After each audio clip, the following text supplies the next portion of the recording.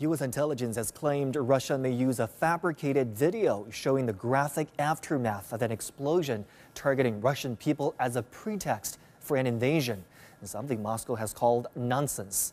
At a press conference on Thursday, a reporter for the Associated Press got into an exchange with State Department spokesman Ned Price, demanding evidence of the claim.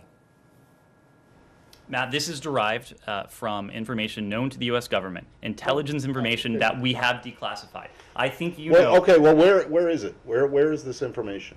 It is intelligence information that we have declassified. Well, where is it? Where's the declassified information? I just delivered it.